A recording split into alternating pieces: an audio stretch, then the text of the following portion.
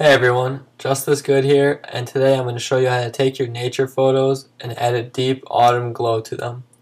So the first step you want to go to is Layer, New Adjustment Layer, Photo Filter.